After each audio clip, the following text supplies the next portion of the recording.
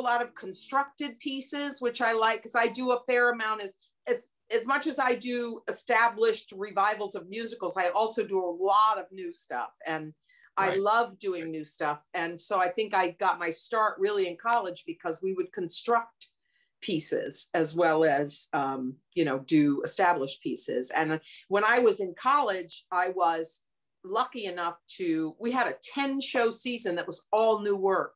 Wow. It was a Rockefeller grant, and I was very fortunate to be cast in almost everything. So that's where I met Bill Finn. So I got to experience a lot of things that were interesting to me. So I guess that's where it started. And I would credit Judith Swift as being one of the people that influenced me the most. Yeah.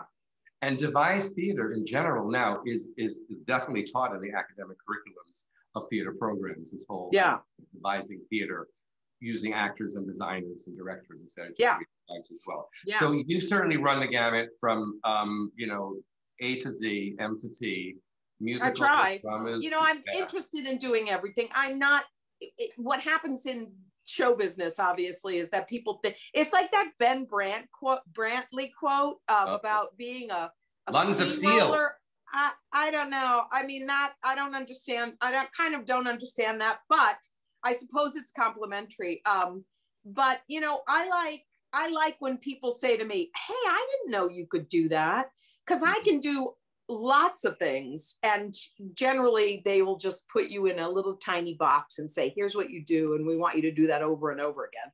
So I like being able to do a lot of different interesting things. Well, I was saying, Mary, from what we talked about today and also showing the clips, you are not in any one box whatsoever. I mean, I hope not. That's good.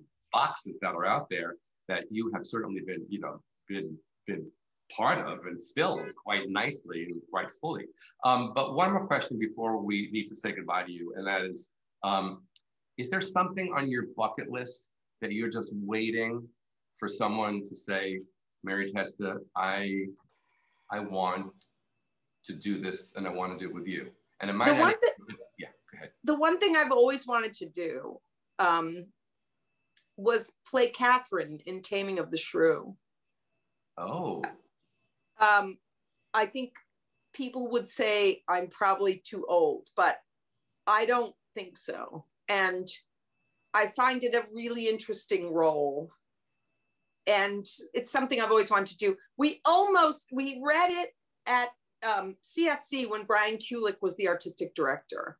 He asked me what I wanted to do, and I told him that. We had a reading of it, but it never went any further than that. And I don't know, I've always wanted to do that. Other than that, I want to do interesting new work. Right. And the Taming of the Shrew, would you want to change the ending at all? Or would you want to revise the ending of that at all, or just do it the way? No, I would like to find a way to do it proper and make it make sense. And make it make sense. Yeah. Totally terrific. Well, yeah. I mean, other than people, you know, thinking about ageism, I don't think you're too old to play the role of. I think she's probably should be like 45. Okay, well. I'm older than that, but okay. I don't read my age. And so I think I could do it. Yeah, I mean, you know, you were Rita Laporta in Lucky Stiff.